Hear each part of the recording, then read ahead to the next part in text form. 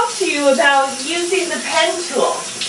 And I want to reveal to you just a few very important keyboard shortcuts. Once you learn these shortcuts, really try and commit them to memory, because without knowing these keyboard shortcuts, I feel like when you use the pen tool, you'd feel quite naked without them. So for your own good, I want you to learn these two keyboard shortcuts. The first one is the command key. Command key. If you hold down the command key, it will turn the pen tool into the direct selection tool. Or some people like to just call it the arrow tool because that's what it looks like. And by holding down the command key, you will then turn your pen tool into that selection tool that will allow you to click on any point on the path that you make with your pen tool. And you will be able to adjust it just by holding down that command key. The other keyboard shortcut that I'd like you to learn is holding down the Option key. Hold down the Option key while you're on the pen tool, and that Option key will give you what's called the Convert Point tool. And by converting the point, you can then change any anchor point to a straight anchor point, a Bezier curve anchor point, or you could change the direction of any curve just by holding down the Option key. So to review, holding down the command key when you're on the pen tool will switch that pen tool to the direct selection tool, or what's known as the arrow key. And holding down the Option key will switch your pen tool to the Convert Point key, which will allow you to move either Bezier handles independently or to change your anchor point from a straight or curved anchor point to the opposite. So I feel like if you've memorized those two keyboard shortcuts, you will be able to wash your pen tool troubles right out of your hair.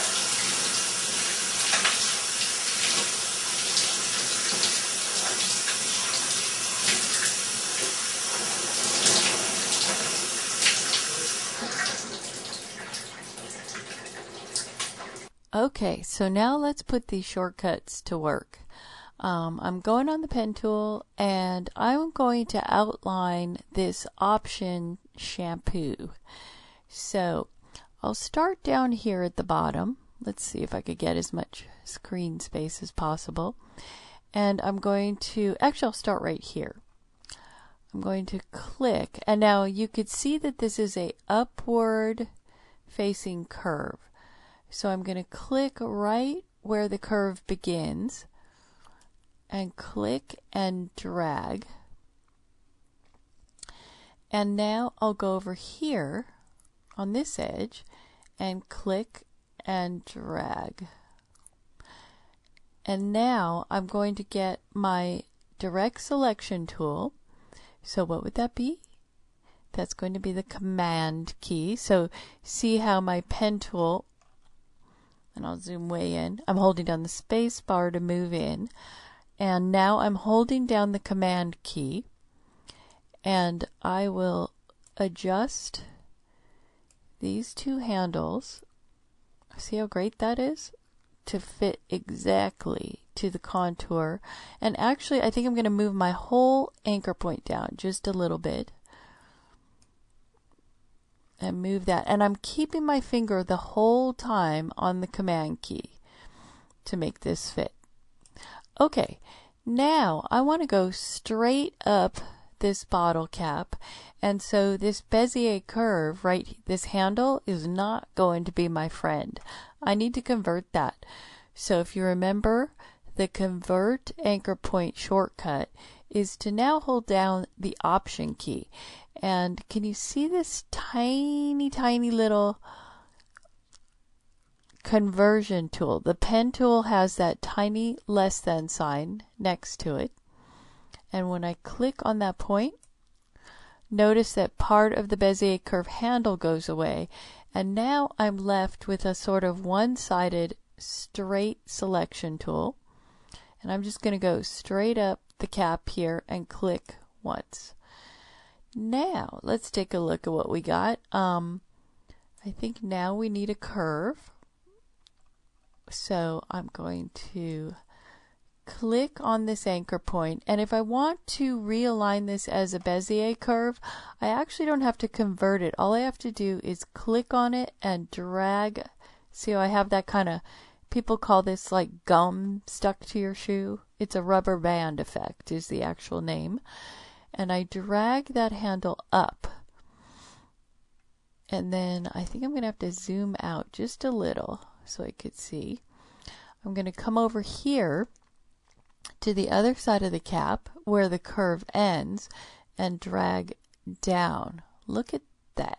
How lovely. Barely have to even adjust it. I could look real close. Wow, pretty good. I might adjust that key. I'm holding down Command a little bit and might adjust that. Okay, now I need a straight line going straight down the side here. So I need to convert one more time. So now I'm holding down the Option key, and notice my pen tool has, as soon as I get to the anchor point, it's got a teeny tiny little convert point, and you saw how that handle goes away. So now I come down here and click. So now I've got a straight line. Now I have a curve coming up. So I'm going to click, and I'm not holding down any key. I can drag a Bezier handle off of any anchor point. So I'm going to click and drag up. This is kind of a low and slow curve here, so I'm not dragging a really tall point there. And then I'm going to come over to the end of the curve and click and drag down. You know, I sort of think dragging these curves is sort of like surfing, actually. So if you surf or skate or even snowboard, holding down the Command key now to adjust this.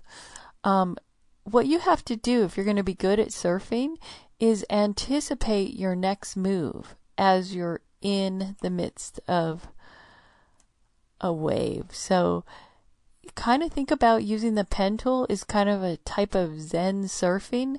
And so as you're moving through it, you can kind of think ahead and kind of seamlessly go, okay, I'm heading toward a straight line here. So I'll zoom out. I'm going to convert this point, so I'm holding down Option. Then I'll go straight down to the bottom of this bottle, easy as that. And then now I need a downward sloping arc here. So I'm clicking, not holding down anything, dragging a handle out. That's probably too big. And then I come over to the other side where that curve ends and go the opposite direction. Oops, okay. So now I'm holding down the Command key to get the direct arrow. See how fun this is? It's actually really kind of soothing. Okay, and now I need a straight line. So I'm going to hold down Option, convert that point, and then close the path. So just a little bit of time, and of course I go in and adjust all of these. But now I'm going to take that path. I'm going to name it Option.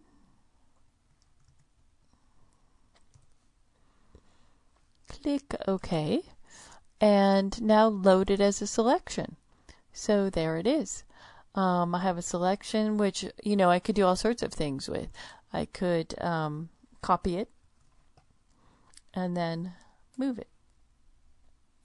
So that selection, anything that you would do with marching ants or selection, which would be copying, adjusting, applying color balance to it or contrast balance. So it's endlessly useful and actually gives you a smoother and cleaner selection than something like the layer mask. So the paths, once you close your image, as long as you've named it, will continue to be a part of your image. If you want to delete it, you'll just drag that path to the trash can to get rid of it. And if you want to reawaken your path, you just highlight that layer. So we'll be using a lot of paths for this assignment. It will start off seeming very awkward, not very intuitive, but if you remember these shortcuts, and those shortcuts are crucial, then you won't be going back and forth to the direct selection tool, the convert tool, the pen tool. I did that in the first videos to just show you where those were, but after that, really all you need is the pen tool, and then basically just remembering Command and Option. Option being the convert tool, and Command giving you that direct selection. So hopefully I drilled that in enough that you now will commit that to memory and make the use of your pen tool kind of like a Zen experience.